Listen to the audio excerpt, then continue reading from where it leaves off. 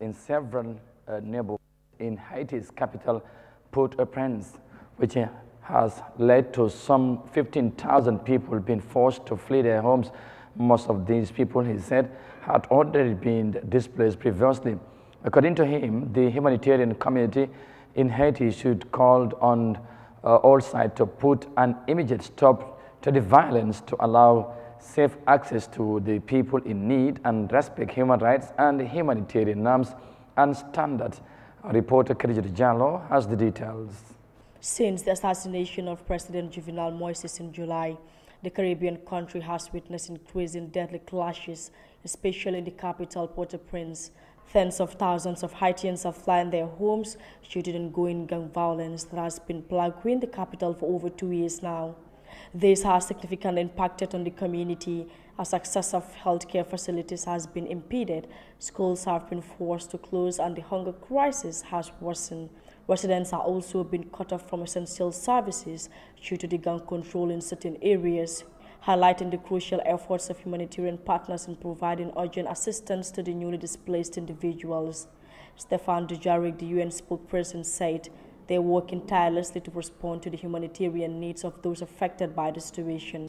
Despite the security constraints, our humanitarian partners on the ground have begun to respond to these new displacements by providing food, hygiene, and health kits, mattresses, blankets, and sheets, as well as lamps.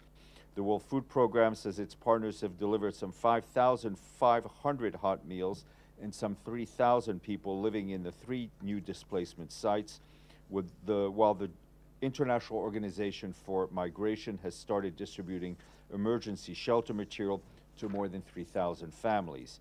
The UN official also mentioned that the Secretary General is deeply worried about the worsening security situation in Haiti and its impact on the Haitian people. The Secretary General is, of course, deeply concerned about the rapidly deteriorating security situation in Haiti and its impact on Haitian civilians.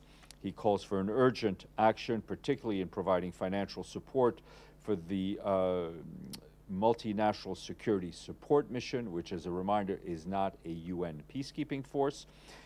This force will need to address the pressing security requirements of the Haitian people and prevent the country from plunging into further chaos.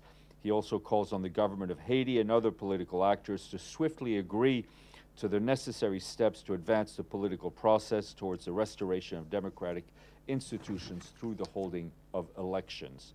The situation in Haiti has worsened since the killing of the country's former president. Violence has escalated, especially in Port-au-Prince, where armed gangs have repeatedly multiplied and are committing widespread abuses with impunity. Approximately 2 million Haitians, including 6,000 children, are living in areas controlled by these gangs.